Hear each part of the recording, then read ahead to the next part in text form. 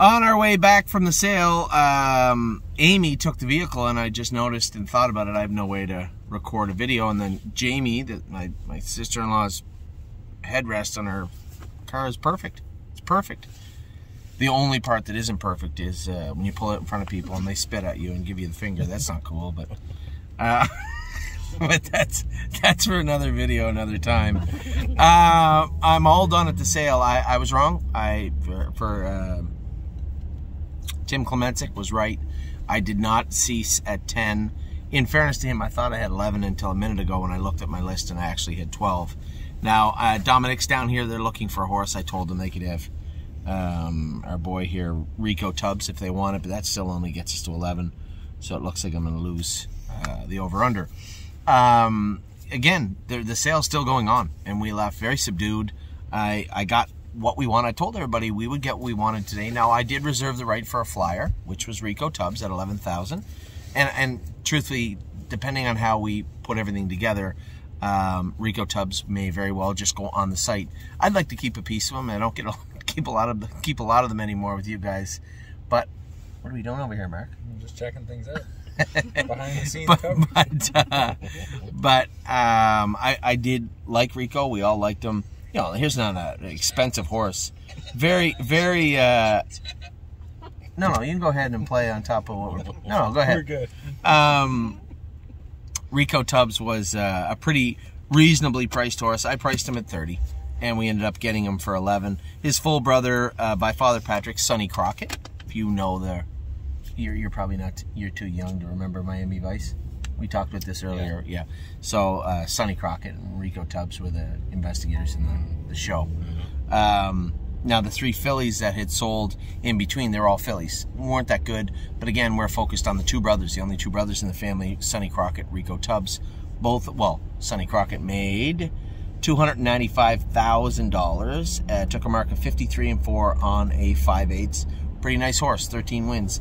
This is his full brother. Decent family. If you want to look way back in the 3rd dam, you get Pampered Princess. You know, good family. Just a good family, a nice colt. And one of those horses I felt maybe just fell a bit shy in the sale. Remember we talked about the waves. He was never going to bring a ton of money, but I think he was definitely discounted from what I thought he was worth. So, but that wasn't our first horse of the day. Now, was it? We get the Pacer Trotter, Mark. First horse of the day? It was, where are we at, 380? Jailbird Jog, yeah, it was the, right? So many of you had emailed me and said, Anthony, did you notice there's a lot of Pacers in your trotter in 380? Well, of course I did. This is the way that, so the way I'd asked Julie at Concord, she said the person that used to own Jiggy Jog, owned the mare, and this is how he had bred them. Okay. He thought that they crossed well, the way that they worked. This is a tactical landing, dual eligible. Filly, very, very important. Filly out of an SJ's Caviar named Miss Dawn Finucci. Now, Miss Dawn Finucci hasn't done a whole lot, but her brother certainly did. Dawn Finucci's Zet. Now, this horse, as I was told earlier, was the favorite. Mark, just statistician, was the favorite in this year's Elite Lop. Yes. Fell short, but was the favorite in this year's Elite Lop. Top horse over there. The top horse over there. Currently or at the time? I think at the time he was, yeah. At the time of the Elite Lop was the top horse in Europe, and that is Dawn Finucci Zet, who is the uncle, for all intents and purposes, of Jailbird Jog. So we got a tactical landing filly out of a sister to the best horse in one of the best horses in Europe. The best horse at the time, according to Mark McKelvey, and he usually knows this stuff. One of the best horses in Europe at the time. Then we got Rico Tubbs. We threw him in there. Now, as I was looking at horses today, I had a number of people out there asking us for Pacers and asking us if, you know, are you going to buy any other Pacers? And obviously, you know that we generally buy trotters, but that doesn't mean we won't buy Pacers. And we had tried to buy a Perfect Sting the first night and the second night for our, well, the first night for our bucket. And we ended up filling that up with the Tall Dark Stranger and the Sweet Lou filly. So we didn't really need another Pacer. I wasn't on the lookout for one. I said in the broadcast there was a horse that really caught my eye, and the only horse that I really wanted before the start of the session that I got so far in Lexington was Perfect Thought. Right? Right, yep. Cam? Exactly. Exactly. The only one that I've got. I wanted the horses on night 1, did not get them. Day 2, did not get the horse I wanted. Got horses we liked that made perfect sense, but did not get that pick. Today we did. 448, Perfect Thought. Now Ron, one of our newer clients, had come down here and he wanted to buy into the top bucket of Pacers Only. He wanted Pacers Only. He said, Anthony, is there any chance you got any other Pacers on your radar? I said, Ron, it's your lucky day. I think I do, and I think we can buy her. And as the day wore on, I liked her more and more and more. And then I asked Jody Jameson after. I knew True Blue Lindy, Mark, but you didn't fill me in on True Blue Lindy. You must know this horse also. Double J, they had That's that right. one, right? Yeah. Jody Jameson had True Blue Lindy, and I didn't know that until after. To be fair, I was looking at the second dam as being Big Jim, Big Jim's mother, and then in the first dam you have True Blue Lindy, who paced him 49-2, took a mark of 50-1, 51-2 as a 2-year-old. By Always Be Mickey. Pretty nice horse, but I couldn't really place him. And it wasn't until I ran into Jody later. He said, you bought our horse, or the brother to our horse, or the sister to our horse. And I said, which one are you talking about? He said, True Blue Lindy. That was our horse. We sold him at 2. He's a really, really nice horse. So, there you go. Perfect Thought is a Perfect Sting filly, April 23rd. We did a video of her today, right? You showed it? Did a video of this filly. We certainly did. Absolutely. Yeah, we certainly did. Really, really nice sort of filly, and it was easy to pick her up, and Ron was pretty happy. So I don't think this filly will fit in a bucket for a number of reasons. First off, Ron wanted a bigger chunk of the filly, so that means she couldn't fit in a bucket to begin with. Secondly, we already had 2 Pacers for the Pacer bucket. So you may actually see after tonight Perfect Thought and my little flyer, Rico Tubbs, end up on the site. Now I am going to keep half a Rico if you don't mind. I like them. I think I'd like to keep half of them. Now, of all the fillies selling today, I told you in the broadcast today, we had 55 trotting fillies selling.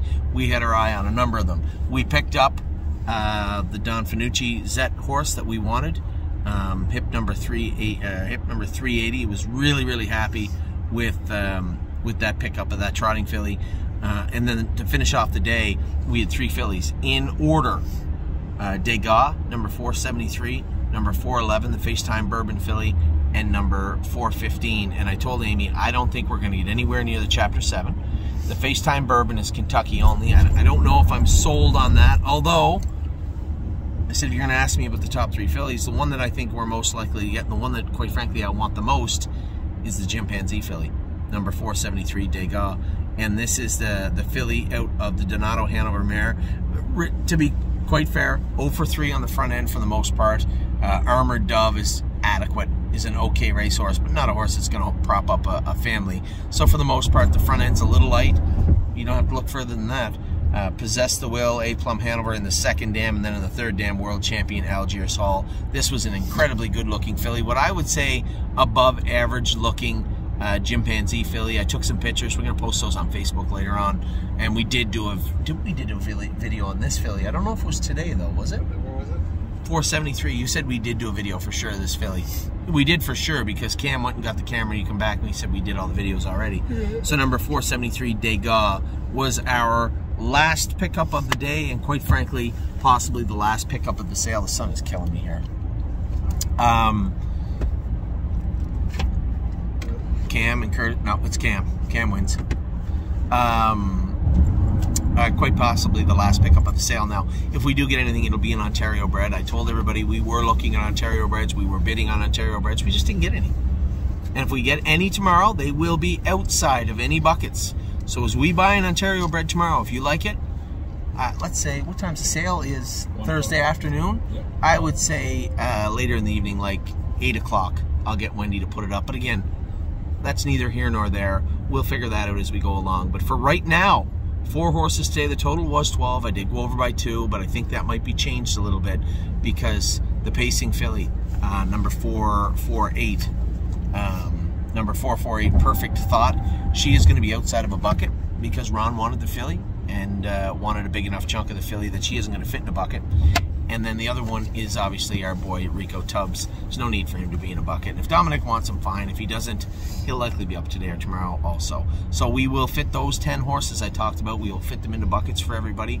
I'll move. I did have to look at how everything played out today, move them around, and then put them in their proper place. Now that wasn't the only big news. of today at all. Arrowhead Hanover, a winner in the Keystone Classic, goes out with a daily double win. He won in Delaware in the Standardbred, and he won the Keystone Classic. Or any one of those Grade 1 stakes, by the way, Mark, the Keystone Classic? They will not be, but they will. Would you call them a grade? What would you call? How would you grade the Standardbred and the Keystone Classic? What was the purse in the Standardbred? Standardbred was 50,000, and the other one was 39. I think it had to be 75 to be a Grade 3. So we're not even graded? No, it's called a listed stake. A listed stake. So Nice way of putting crappy stake, I guess. The black type. Oh, we get the black type. We just don't get many letters. It's not graded. I don't like that. We can change that after. grade 4. We got a Grade 4 stake we won today. You guys will know if you were watching the broadcast, you know. And the horse that ran away today, 105,000. The one that got loose twice at Preferred.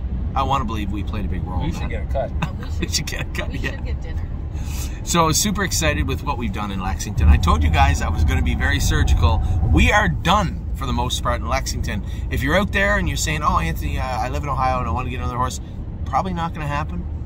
If we are here for Dave, I did talk Amy into coming back down on Thursday night after the sale with the kids. So we're going to spend Friday going to look at the babies out at Haley Moore's place. I got to contact her and ask her if that's all right. I'm sure it is. And then we're going to watch Memento Mori race Friday afternoon. Go to the sale Friday night. Probably won't stay for a lot of time. Depends, again, where these Ontario breds are that we were looking for, that we were hoping for, and if we can pick them up at a reasonable price. If that doesn't happen, then again, that's that. But as of right now, as far as the buckets are concerned, we're shutting her down. We got everything we need to make everything work in the bucket. So I will rearrange everything for everybody and let you guys know, hopefully tonight. If you give me about an hour. What time we got, guys? 6:40. I don't have time before dinner. I can do it at dinner, though. So hopefully we can have the buckets rearranged for everybody tonight so you can get a look at what you're getting, what you're not getting. And then, of course, if you are a bucket holder of any kind, you are going to have at least 24 hours from when we open them up for you to pick out whatever horses you'd like. If there's extra shares, so be it. I will tell you right now that the pacing bucket is sold out, so there will be no shares available. Do they get on a physical bucket? Or is it no. a virtual bucket? No, it's more of a just a metaphorical bucket. Yeah, you could call it pail if you wanted. I just thought bucket made more sense. Bowl, but again, it just seems wrong. Bucket was the right term. A tub. A tub. Now, again, I don't like the tub. I like the bucket. We have tubs now. Yeah, but I like the buckets. So, How much space is in the bucket? Is it like a 1 liter it depends. bucket? It depends on the horse and the price. So we'll have those all rearranged for you guys tonight. And as I said, the pacing one is sold out. You're gonna have to wait for the private market. I haven't seen any videos drift in today of people wanting out of that pacing bucket that want it in. So that looks like it's going to be filled up. The trotting one will have some available, and I'll tell you what horses are in the high-end trotting one tonight. We have a number of horses we bought that would fit the bill, number of horses that I really like. And then, of course, we have 3 trotting fillies, 3 trotting colts. We'll see how that plays out also. So with that, I'm going to let you go. Congratulations to all. One, great sale, but congratulations to all my partners on Arrowhead Hanover. He raced tremendous. Great job by Tim and Ronnie Wren. And, of course, thanks to Curtis and his crew right here. We got Cam Wade. We got Mark McKelvey and Curtis and Jamie. We're all going to go out to dinner tonight. Curtis, the last broadcast tomorrow. I was trying to convince him to stay for Friday, but there's really no reason now. So the last broadcast will be tomorrow, and we'll be signing off. So a great Lexington. As I said, a very subdued, surgical approach to the sale, and I think it worked out very, very well for us. So take care. I hope you had a wonderful day following along, and we'll talk to you all very soon.